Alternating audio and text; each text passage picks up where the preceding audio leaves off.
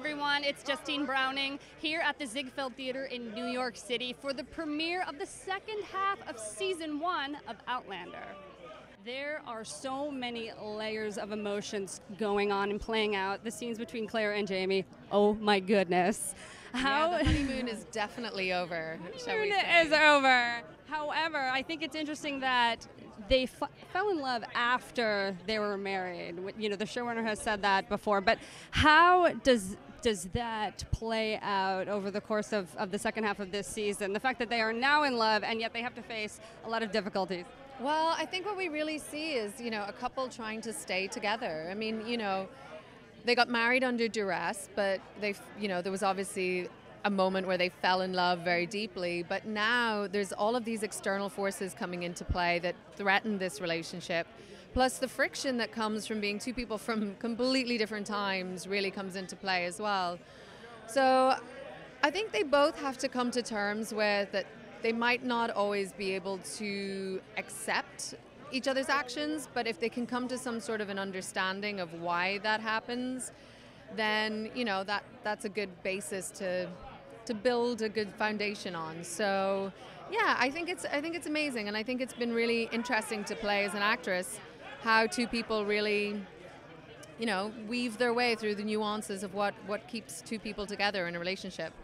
What's so fascinating is that, you know, 1740 Scotland, obviously a very difficult time for women, and at first Claire is just like, I need to get out of here, but gradually there are parts of that world that she begins to like. I was wondering if you could speak to that. Yeah, I honestly think that the immediacy of life that exists in the 1740s, I think Claire really thrives in that time. I think it really speaks to the type of, the energy that she has. She just thrives in that time. I think that she is so instinctual, and she would never have been a happy wife sitting in Oxford playing second fiddle to her professor husband. I don't think that would have worked very well for her. She just come through a war, so yeah, exactly. She's used to kind of living on life's edge, and I think that's somewhere that she feels very comfortable living. The first episode back is The Reckoning, where we actually get to see Jamie's perspective. Yes. And I think it's an important episode that we see through your perspective. Would you agree?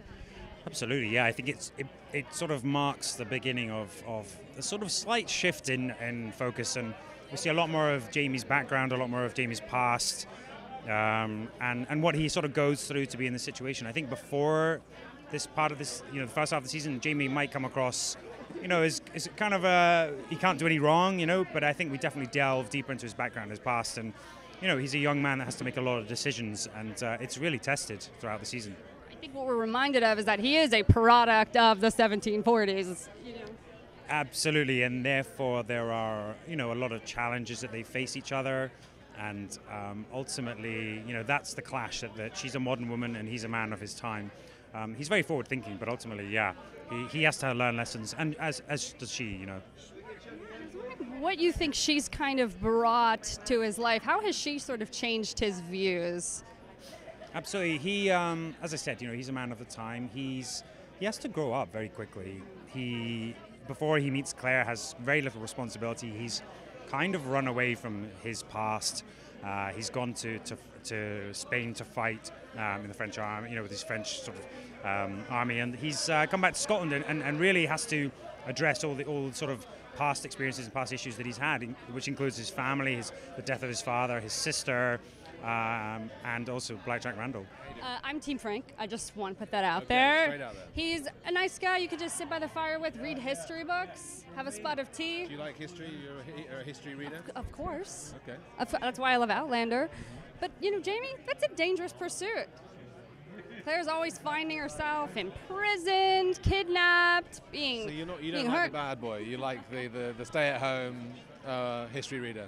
Well, you know, Interesting. they've just come through World War II, Frank and Claire, so I think they kind of need a little bit of downtime when season 1 starts off. Yeah, listen, I'm with you. I agree. What I love is that, and this is not really necessarily in the books, Frank's given a really interesting kind of backstory. We get to know a lot about his relationship with Claire, so much so that it's a lot harder to accept the fact that she's in another time period and that, you know, Frank is out looking for her. Yeah, I mean, that's something that Ron and I both felt strongly that we needed to make Frank as fully formed and as a sort of as real a marriage as we could make it, so that you know, when she makes the decision not to return, that has real impact in the story. Yeah. So. And we're kind of given a glimpse towards the end of the first half of the season what he's been going through. He's been searching for her. He's been in agony.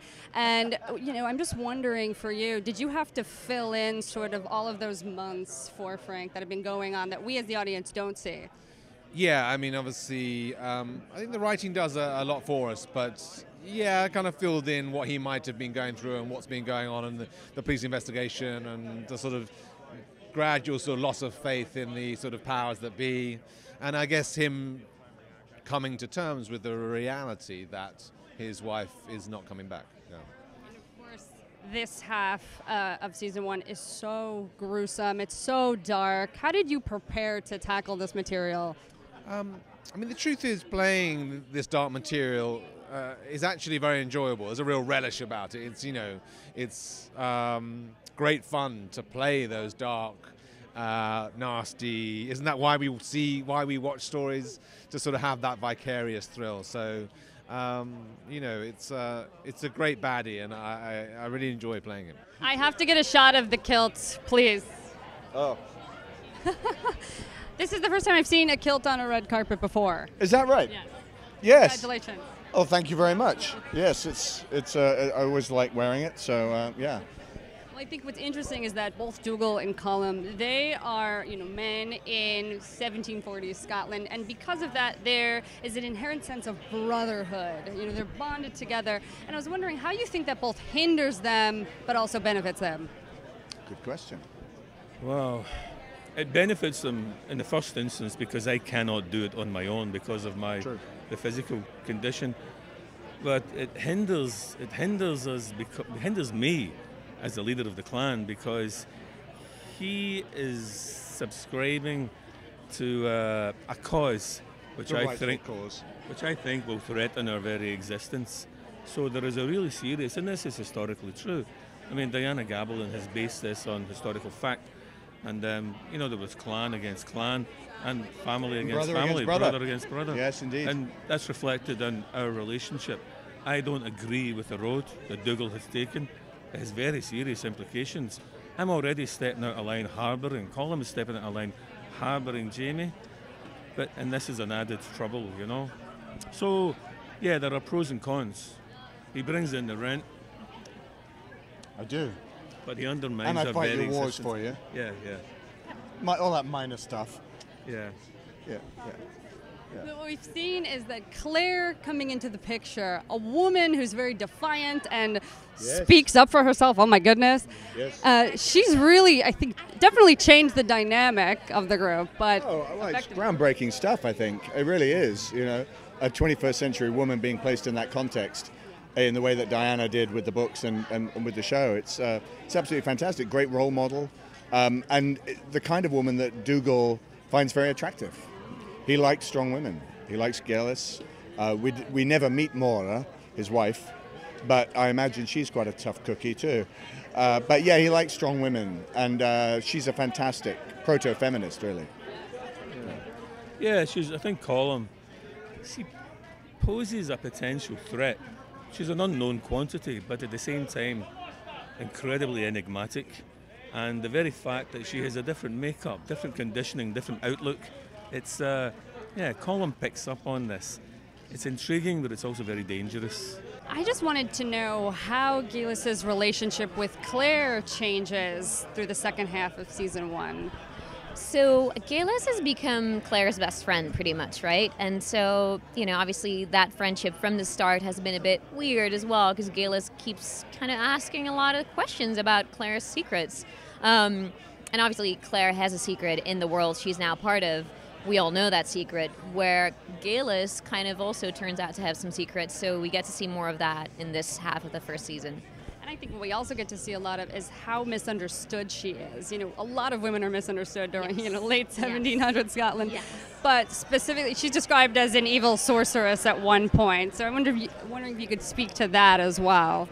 Yeah, obviously Gayla's is seen in a certain way because, you know, she's a bit different, she's a bit exotic, she seems to kind of play around with, you know, herbal herbs and concoctions, and but then we get to understand why, and you actually kind of hopefully get to feel for the character, and, you know, you get to see a softer side of her as well.